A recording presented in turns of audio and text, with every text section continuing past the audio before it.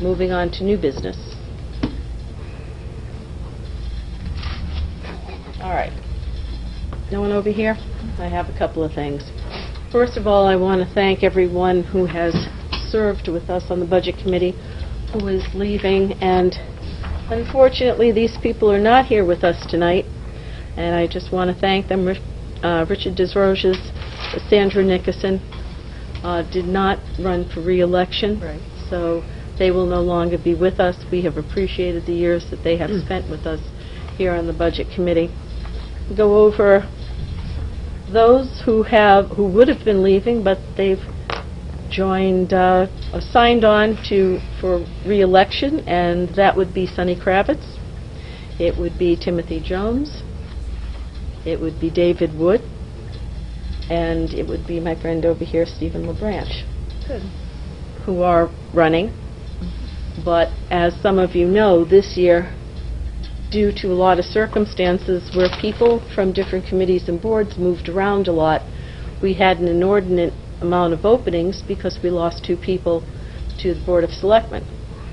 So where we usually have 4 positions open, we had 6 positions open.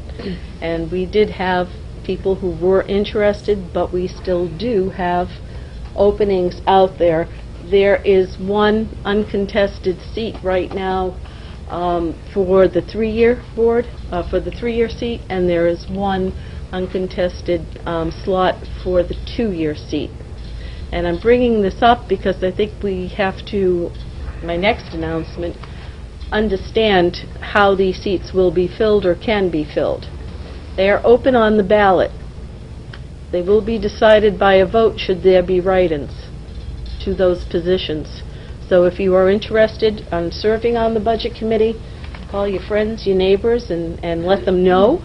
You are free to do a write-in campaign on those 2 positions, and it will be by a vote tally of those write-ins that will fill those 2 seats.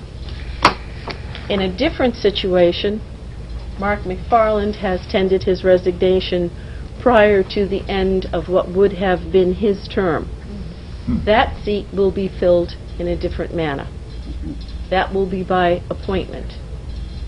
And usually we wait until after the election is closed, new members are appointed, and we ask for those who are interested, which may or may not be. If we have those 2 seats that right now are open, we may have 2 or 3 individuals who run for that, but it does not necessarily be the top or the second vote getter that we put into those seats in an appointment. That is for us to decide, but we leave it open for anyone else to then look for the appointment to the seat. So now that I've confused everybody, all right, there is an opening in the 2 seat for a write-in. There is an opening for the 2-year seat, I'm sorry. There is an opening for one 3-year seat for a write-in. That'll be decided by vote. The resignation that we have, that seat will be filled by appointment. Should there be no write-ins for the 2-year seat or the 3-year seat, then those positions, again, will be filled by appointment.